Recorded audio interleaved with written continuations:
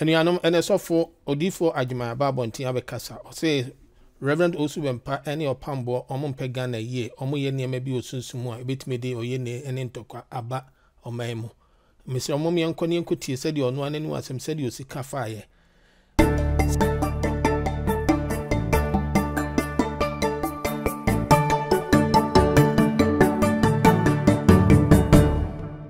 Spiritually, Ghana kunyano ba umeana yene dia. Me wo na kayafa be ka kire me say me mehwe ade. Ena me call me altar no so. Spiritually, dia ne da Accra circle. Ayese war clock no. Ena ba umea da so. Ena John Mama da so. Ena Chirabosom e da so. Sofi Chirabosom. Enti aro no Eda ba umea so a kire se Ghana kunyano ba umea na yene dia. Unim se Ebenezer Opambour a friend prophet one. Unim se wo ye die hard fan for NDC. Opambour, Owusu Bempa, spiritually, omo ye ntafo. Omo ye twins in spiritual. Na omo no so no say omo wo NDC afa. Enti Owusu Bempa asema ono kan say okodane niema ni nyina anye ono nko na ekodane no ono Opambour na akodane ade no omo akochim aro no free ba omia so no omo de akoto dwomama so na wonim omo anwene Ghana ho enti wofo ne ba fa amen no ekoye na me kohweye na chese kusibuatin prophet kusibuatin se ono so so wahu na ono so spiritually no why fast eko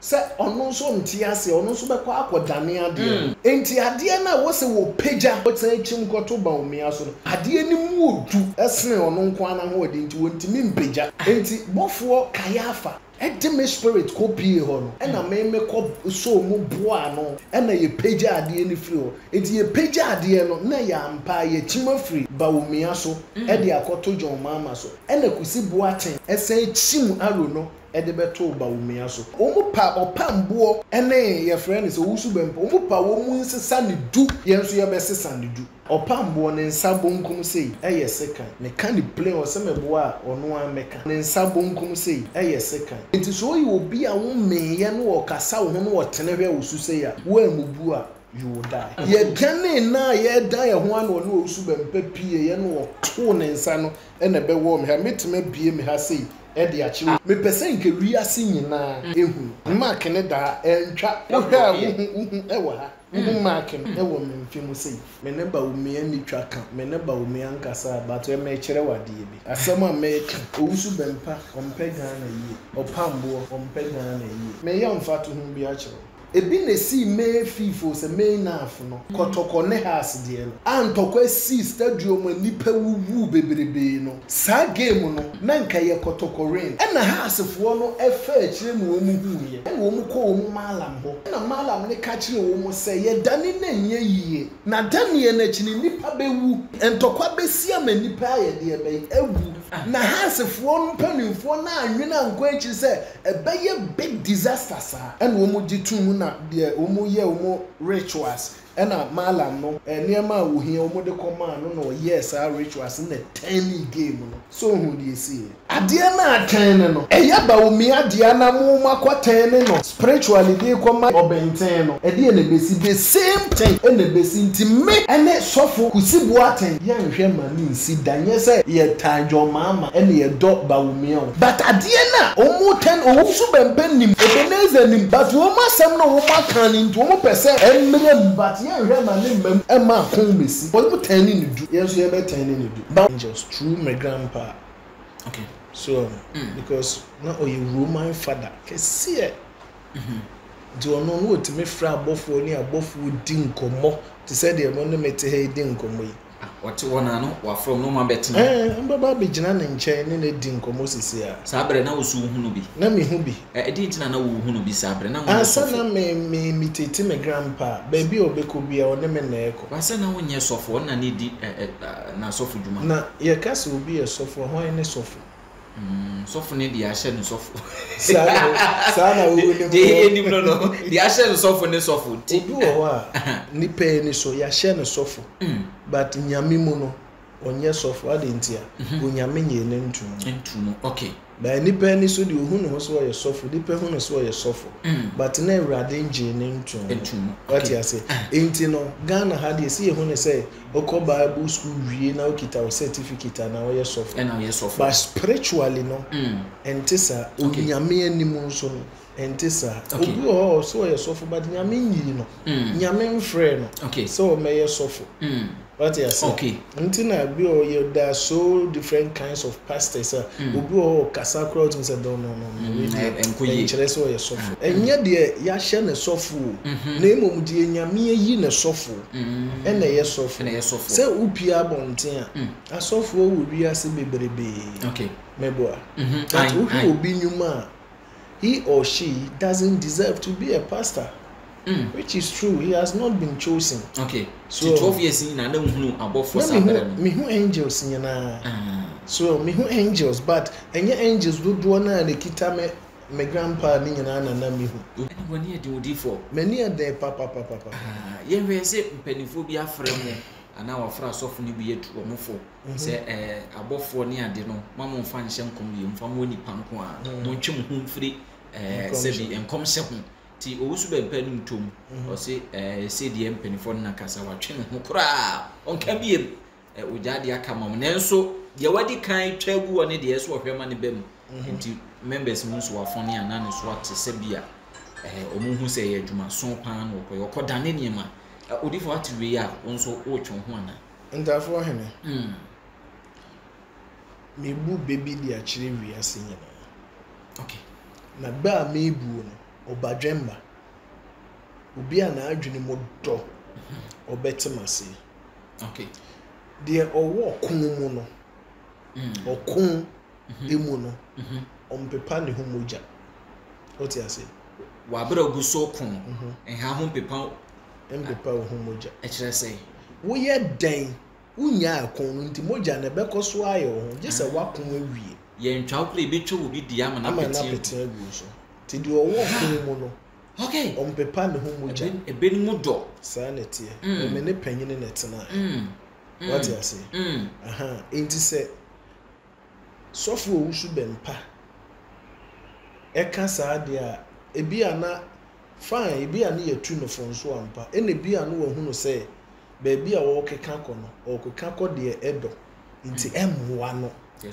so nti wo so wo twe no ho na wo jai battle no okay we battle na wo nim say ye ntokwa de nso obi e hye ne nkom there be MPP for ewo prophets and NDC for ewo prophets okay and now you was once how do you call it? You were once a prophet for NPP okay and now what done ho say NPP for aye wo bone na we as wo yourself no be your bone a ye mfa nche no see at the channel and the American meboa say me ne moti hoyi na wati ame na so a na chenche na amesi twa ene na masofu dwuma na meye na ene say so okay enti no se wo wasoli atia wo mu a wako wafede wako ka oso wafede wako dane joma prophet a koso na ye ne nipa hu sa asam na wo kan no eye no kra enti wo je mu sese the American what you say ewiase na ye wo no ewiase a ye wo no obi ani ho a sebe mpere aduasa ode ne nsa bonkum be kire na kura ase kwan ho edabi obi ani ho dabi so wo wuti wo prophet meboa no kwasem pa me kura me you odifo a me frɛ odifo ndu pese o kire say me panyini ewo ho obo bi obia wo ne master wo ho no I'm telling you obia wo ne master so enti no wo bompa ye ma we nti wo ka say MPP for na ye wo nko anu odifo a na wo di ma MPP dabi woni ma difo ekuku damakesefo pa ntafo hene wo mu no wo mu hyedam a wo mu mpia wo nzu wo mu di ma MPP okay da bia me ka asem bi ne wiase nyanwene ho me say ankore eye mienu de eniema wo mu no umuni a wanhwe kura wo ntese bibi mu ne ko na de eye empty no wo behu se friends we be hu say emuni na gungron enti eno na mpanimfo hwe saa no say ankuri hu no ene ye didi jo ene omu di bu saa be ne to ho and it is true so say ankuri hu no na ye didi ewiase wo benfo bi ankasa Osu Bempa so enkasa any wakasa so okoda ne niema be say ni ho ntafo hene bi saa ho sunsun no me be wiki mu niema bi asia what you say fa abato no niema bi asia ye de ho agima ye ho adwuma nye se ye betena ne ye kasa ntafo hene ye kasa ne asole akoda ye kete so kwa ho ankro mu da bi o kom se ne ba ye ho adwuma ye ho adwuma what you say okay hwe me kire wade bi okay wonim se Ebenezer Opambour your friend Prophet One wonim se wo ye die hard fan for NDC because we mu NDC kuro be wu ama NDC so ye NDC supporter na 100% ye Opambour won to abakura ma NPP da no ne yere ne me no bia nto aba ma NPP do ko hu ne he because about what the bia to Opambour sa obo amane so otoma NDC me ti hoyi okay se okono obi busa o se inti odifo Agyeman he obeto aba na ma hwan obekan say me die aniwa die meka ne se NPP na woto ama sanete okay what did make sure na say okay inti Opambour onye obi a oto na aba ma NPP okay se NDC de Ghana be wura jem kro obeto ama o die hard fan Opambour ayo okay so na adie bi akoso wo sunsun na mani agye onse me wo wa na kaya fa be ka kire me say me mehwe ade bofo kaya ena me call me altar no so ena wo say adie bi adane wa abatu no na minua ba ko minua panyine no sa na kaya fa kan no se ono nso peso odane ade no but ade na da so na obepeja no emu odu sene no wontimi mpeja enti ma memfa wonko na koboa no onim Opambour Owusu Bempa spiritually omo ye ntafo but ba hu na mu hu ni so mu nka kora sure but omo ye twins in spiritual na omo no so no say omo wo NDC afa na spiritually ade ne da Accra circle tini yo at the Accra circle I say war clock no ena Baumia daso ena John Mama daso ena Chiraboson edaso Sofi Chiraboson edaso that's the best rate right inti aro no eda Baumia so a kire se Ghana akonya no Baumia na ye ne dia inti Owusu Bempa asema ono kan say okodane niema ni nyina anye ono nko na ekodane no ono Opambour na akodane ade no o makochim aro no so every Baumia so no mo de akoto dwomama so na woni o mo anwene Ghana ho sunsun no de akoso no sa adifo we mienu anwene de betine de aba se ade ne eye obi dia na mo gie free ne nsam de amani pa foforo de ebesi ekire ne eno no ebi ntiase o about what ye nyina ne yakopre de ye Baumia dia e ko ne ye ntiase e na make sure say abato onyame ngura abato before so be so onyame ewura abato no na or the peace ena ebe ba so obeka say we na mayi ni say o medi ade ne de ye ni ne sa je say ahenie by presidential line de ye vote enti na ye election no because obi anyame atwusu no bia no ye nto no so aba enti efa omampanyi sem de onyame jaima wo man na moa mato abayi okay so but both one can kire me say Baumia ne benya enye omu na atwusu Baumia but obenya so onyame onchusu president okay ojaima tememufo na mo amato mo abayi de mo pe no what you say okay nemo se nyame pese o twe o man na so de a o de onipa bonefo ebe by force tin o sin nipa bonefo di o man so o man si epini what they mention na say okay enti ade no your friend is say I don't know that ba o me aso and na spiritually Opambour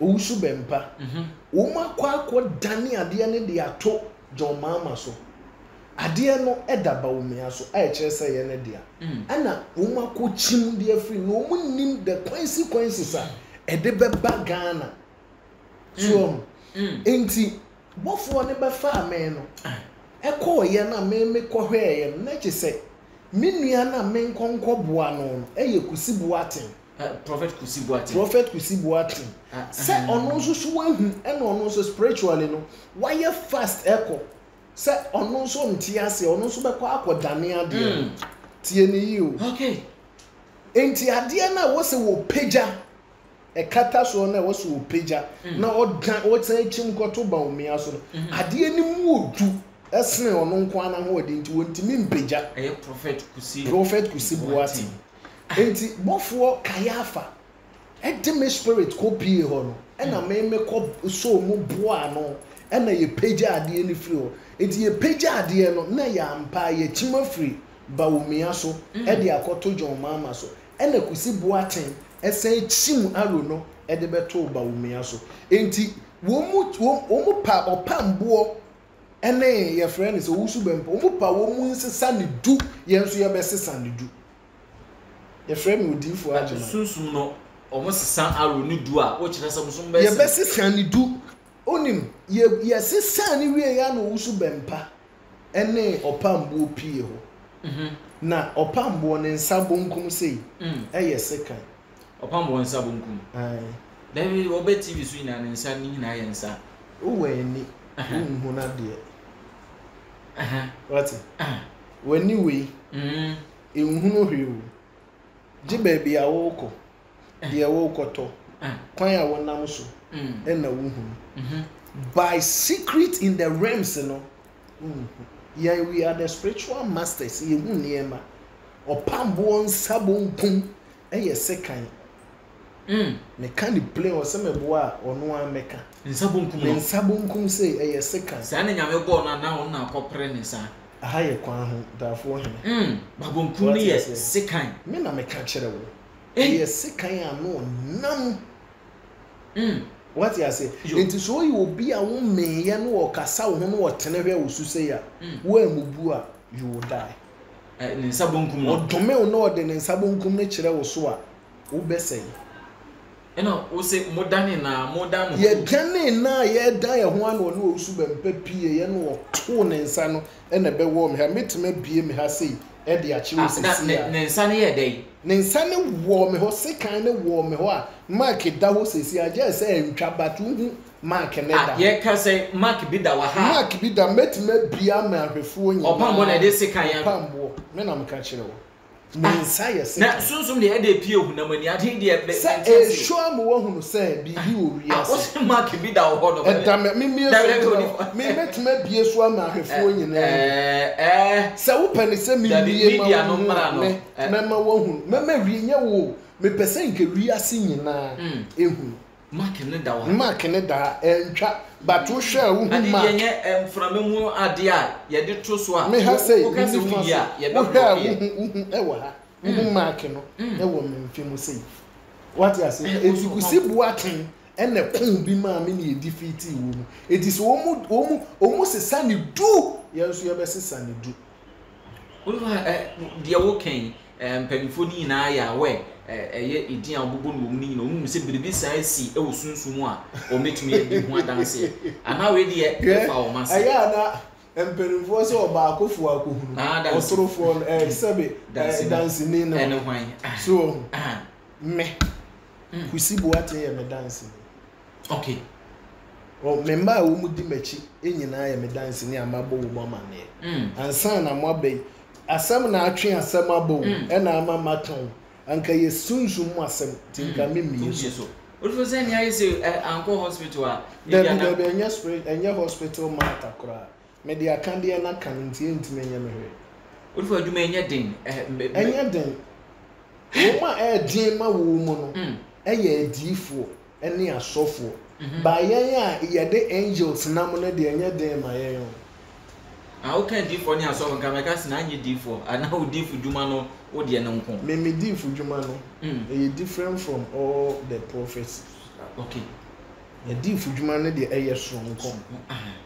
what you say okay because me amanya me mabofo akoye obi obusa se de yan na baumia de amam se do de amam de so ya no ntafo he baumia on frame me ne baumia ni twaka me ne baumia nkasa but me kire wade bi asema me Owusu Bempa ompega na yi Opambour ompega na yi Asofo a omu nyina koya omu koya omu ko yes omu de akonwa na imagine mama fine omu nim sunsun mu no omu mpega na yi na mo obi wo ho a onim sunsun mu je so ye John Mama fan keke ana NDC fan keke omu de menda otu omu omu the problem ba omu nim sunsun mu asem de ebesie no still now person mo tani ade ne mani sa ade ni si no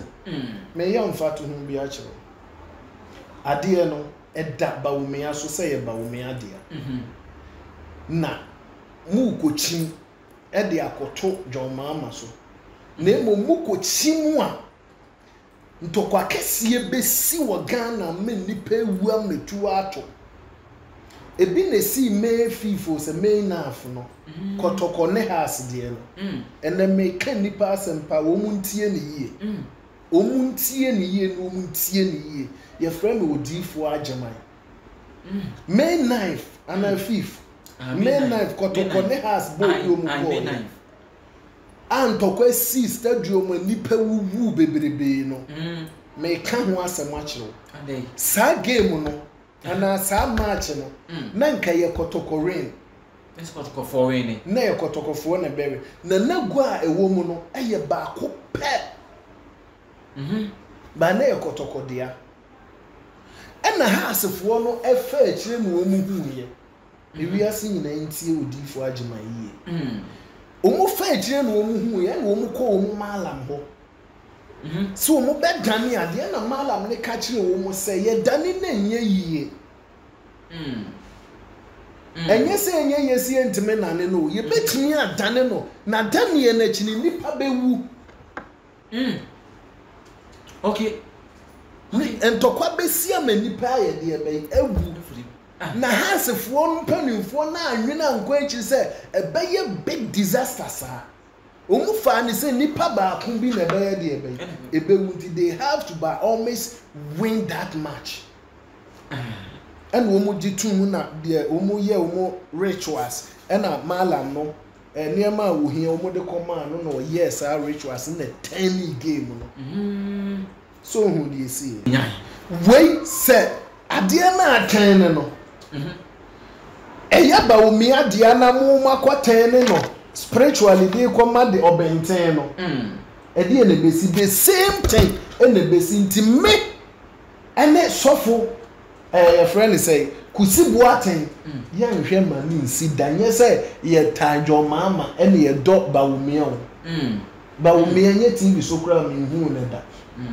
sana John Mama kura de onu kura de wakwa yiye wo mikuru mu da nti ga mefa ne say onu kura de senka what ya so wa ben me pa but adie na omu 10 Owusu Bempa nim Ebenezer nim but wo ma sem no wo ma kan ni nti wo mo pese emre but ye hwe ma ne mmam e ma kon mesi ti wo hwe ma ne mmam no eno de ade no odifo eye e de ade ne wo mo 10 ni du ye so ye be 10 ni du ese ba wo nya na mu di ade ana mo be ne so oju ba wo me ade me per time me ma na de ono wo say spiritually ne ho ye dene enu no hia enu nko anu hia na ye be ma na me ya ade nso so de ama no odifo na yemfa we ntato wa hwe bi mo kenta krem Baumia be boy. Me hentakre. Unhentakre mu. Na o ma me mu se de. O mu se de so. Me mo podua. Na yes Bible crans me hwe Bible. Yes nyama we su ne de frefra honhom nti we de nya. Se obia wo kwan ofra ofa so frɛ no honhom. Okay. Na me honhom na nye honhom fin. Enye occultic, enye illuminati. What you say? Ena makobo anwe makobo hwerema. Makowoso. Your friend say doso ne ade there be me tena me altar so angels man from kromunim so munti na mabeta they will come. Okay. What you say? Me free has say metuma come altar so me frɛ kaya for obeba. Me frɛ jaraja obeba. Me frɛ azeze obeba. Me frɛ doneja obeba. Me frɛ kamahel. Me frɛ Kayafa, me frɛ Chamwell, me frɛ Wafrɛ, me frɛ angels ni na what you say? When you say you would be say friend Hilali, and yeah Hilary, the president Hilali, and you both fooding. Hilali, and you both fooding. Now so before you say my friend Mama Nancy from that. Baby or since we see from that. O send or say asasi efi nti won fa na nsi for mother we are say I tell you we are say na hopa what you say we are say dear adia e me nipa ya mo bo wa abrabom ya dear you were ya mu miensa ya de ya wodo no miensa okay ye wo de efiefo na de ama efiefo na atode ama ana ye wo de nyame o twedi ampon a obo so ni asase obo ade ene de ama 3 ye wo yare no aba eye normal say wo ko doctor hospital wo beto wo sa yare no me nsan now die eno na aba ne de utu ho na mo hospital wo betumi ato okay na de beye di ama wo ne de without seeing an angelic prophet abeye die no mpaye ntumi on embenye mpaye ni ame ye ma continent na masle nyame yesi nyame tie obi ya na onu se ye wo bayifo ho a wate asole o hye nkom sa na onim dan we me say wo kan be ya wate asore na onim se Bible na oba bi wo ma o ye difo a na o de familiar spirit na ye adwuma enti asofo bebrebe nipa ko mu na ase kwaje mpabo bebre ya abaifo nto obi wa ye kan say won share no nso owura asole bi mu ana na bra bo sha ase ese owura asole dan bi mu ana na dwuma sha ase ese ekofom ensa na akoto so no eye beye nsa etwi nipa yiedie Archbishop Duncan Williamson so ababontin abekasa abufuo so afasa niema we ho ye osonso se asofo bi enenam sumu ase eye niema bi a enye ema obrobro omodua momienti ono so se de osika na semfaye la katalawas ilanda kasun kifalahan wa hasin kitunda kasala. Let the sword of the Lord go after them.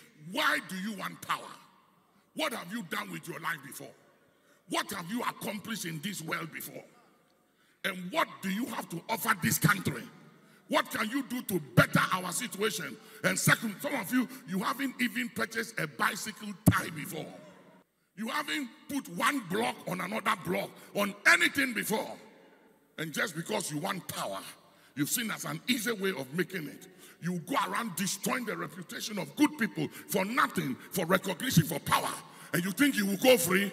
You will not go free. Some incurable sickness will hit you. Yes, Lord. Some incurable sickness will hit you and your family. Yes, Lord. There are some people, they must never have authority. They must never have power. Because when they have power and authority, they destroy a country. They destroy. That is what is there. Look at it. And low position to people of proven worth. They do what? Give low position. Low positions to people who have what it takes to deliver. They won't give it to people who are qualified.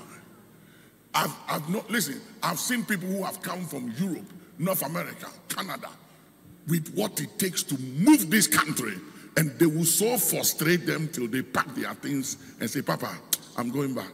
And I say, why? He said, they won't let me help. They will not let me do anything. And you can go to the top, and the top won't do anything. because that person he has given authority to is one of the people who help him to win the elections. So even though they know the person doesn't have what it takes, they will not move the person to put the person who can help move the country. They will leave the person there to mess up the country. That is what is going on. I have seen servants riding horseback like Servants. princes. Servants. They haven't accomplished anything in life before. Suddenly, they become princes. And you must respect them. You must honor them.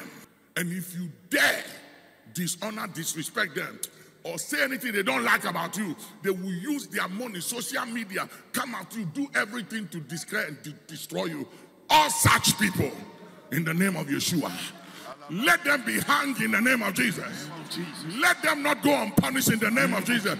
Let them all together be slain. Talala katalawas. Ilanda kasun kifalahan wahasin kitunda kasalam. Let the sword of the Lord go after them. Let there be massacre. Let there be mourning and tears within their walls. Hey, hey, hey. Let them know that they are mortal men and not God. Any evil they are cooking through this election, by anyone through any means, to carry it out, let it backfire this time. Let them be uncovered this time. Let it backfire this time. Let the angel of death oppose them this time. Put your hands together. Pray that prayer right now. Oh, angel of death, go after them. Strike them. Oppose them. Incapacitate them. And let them know that they are mortal men and that they are not God Almighty. We need leaders who love this country more than themselves. We need people who love Ghana more than their political party. We have to specifically say, God, we want you to intervene in this election. We want you involved in this election. We want you to intervene, step into the equation, prove to men that you are God. We are deploying, we are daring you, we are summoning you to step in this election. On that day, let their plans backfire. Let their keys and the weapons they are depending on, let it slip out of their hands. Let it elude them.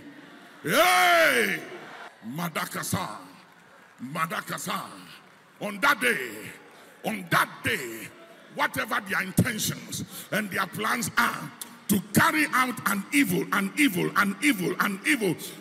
plan, they and all the people they have joined hands with, and they have spoken in secret, and they have planned evil against this nation, against justice, and against the good of this country. On that day, whether they are plotting in the air, on land, water, in the rocks, the fountain, anywhere, please stand on your feet. Let it backfire on that day.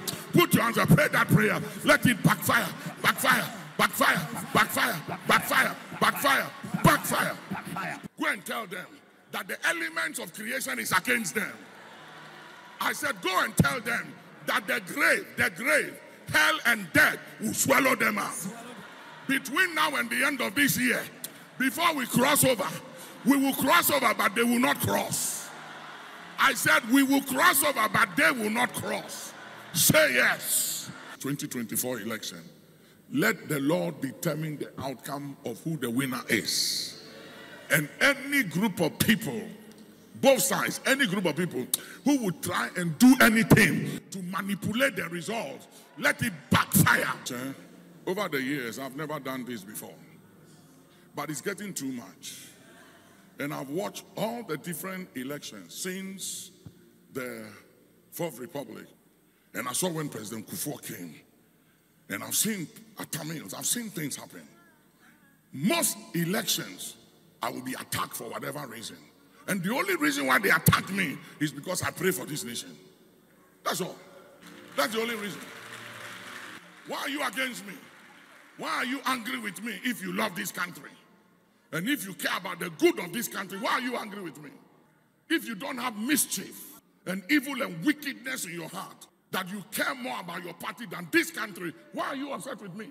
Why are you angry with me? What have I done to you? 2016, they did the same thing to me. 2008, 2012, same thing, they did it to me. So don't quote it to me. Read it. Sin. Sin, it is a righteous thing with God. It is wrong. It is a wrong thing. It is unrighteous. But it is what? A righteous thing with God. To recompense tribulation to them that trouble you. Hello? Hello? Is it in your Bible? Have I troubled you? So why are you troubling me? The Lord trouble you. The Lord trouble your family. Amen. The Lord trouble your loved ones. Anything they are digging and trying to find, in the name of Jesus, as a weapon against me and this house, let it backfire. Let it slip out of their hands. Let it elude them. Let it backfire. Put your hands and declare it. Any iniquity, error, mistakes that they are seeking and looking for to use, let it elude them. Let it slip out of their hands. Let it backfire, backfire, backfire, backfire, backfire, backfire. Come on, somebody. You are praying that prayer for yourself. Not just me, but yourself also. And your family and loved one. Use that scripture. Pray that the iniquity they seek to use as a weapon against us will backfire, slip out of their hands, elude them in the name of Jesus. Let it elude them. Let it elude them and slip out of their hands. Give me Leviticus 16 and verse 10. Because they did not show mercy, let them be denied of mercy. And let even the people who pray for them, let their prayers turn into iniquity. Ah, hey, hey, hey, hey, hey, hey, hey, hey, hey, hey, hey. Let their intercessors, let the prayers of their intercessors become an abomination before the Lord. And because they didn't show mercy, let them be denied of mercy. Let mercy elude them in their house. Because they did not.